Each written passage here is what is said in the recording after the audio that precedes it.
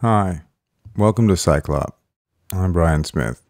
Today we're going to talk about HotKeys. HotKeys is a really cool feature for screwing around with your modulation and having different kind of modulation settings that you can trigger with different keys on your MIDI controller. This is the hotkey button. I got to turn it on. It's red. And basically that means the lowest octave of my MIDI controller here. I can switch it back and forth here and the different things going on here. If I play something, nothing's happening, there's no modulation or anything. It's a pretty boring preset as usual. And I'm going to play a C sharp way down on the lowest part of the keyboard. And you see I get some modulation here on the filter. And that's open there. And then I'm going to go into a D. Some other stuff happening. And so on. And so that's basically, I'm just playing these different notes that are so low they're out of the range. It's a really cool way to set things up. I've just got this on the wobble parameter, but I can do this on the LFO, the envelopes, the step sequencer, the sound parameter, and everything here. So it's pretty cool. And if you figure that out, you've got a lot of stuff to play with. I want to show you something about when a lot of problems people have when they are playing something.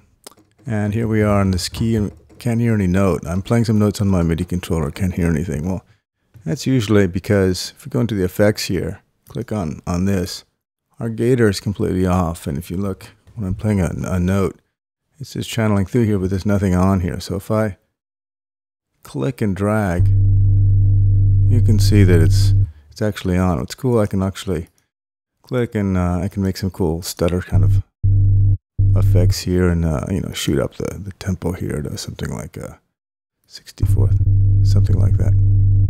That's kind of cool, just so you know. That can be a kind of a mind screw that you have when you see this thing. And the other thing I want to show you is how to do the actual use these hotkeys for wobbling. Okay, let's say I want to set up my wobbler here. Wobble knob to, I got it on MIDI learn. It's always a good thing to do, so I can do this like this. I'll put it on a quarter note here. I'm going to set on record. I'm just going to hit one note. And I'll put this on the G here. And that's it. Just recorded that as a quarter note wobble. And then I'm going to put this sixth here and then do the same thing. But this time go on another hotkey, and gotta hit record. Make sure you do that. Any key. Got that recorded. Go on the next key here. I could change these keys with my MIDI controller too, but I'm just a little bit too lazy right now. Oh, that one's already screwed up here. I want to do that on the 8. Record. Same thing. Now you get the idea. And then I want to do another one. Do this on this one and shoot this up to 12, for example. Put the record on. Okay. Okay, what I'm doing here is just now I can play around with these.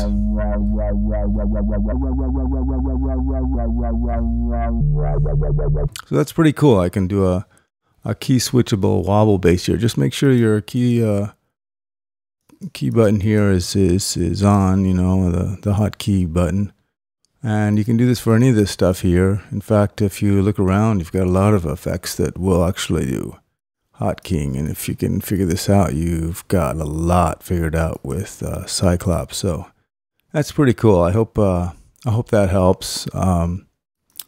Yeah, in the meantime, I've got real problems with my score here. I'm really kind of down. And I got to do this, so enjoy yourself.